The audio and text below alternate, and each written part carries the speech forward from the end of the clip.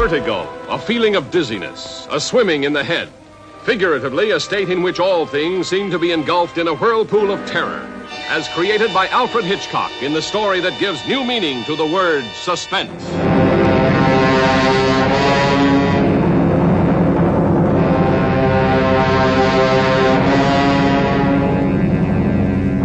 I don't want to die. There's someone inside me, and she says I must die. Scotty, don't let me go. A beautiful girl haunted by the desperate, unexplainable urge to destroy herself.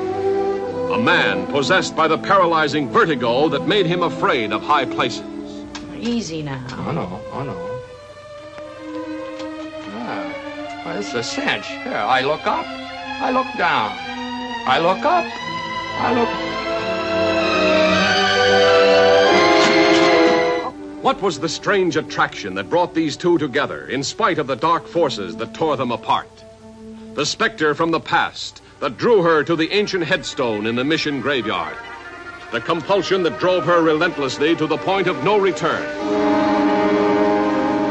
The story of a love so powerful it broke down all barriers between past and present, between life and death, between the golden girl in the dark tower and the tawdry redhead that he tried to remake in her image.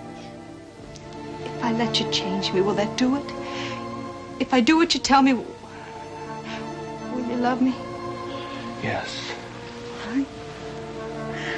All right, then I'll do it. Because I don't care anymore about me.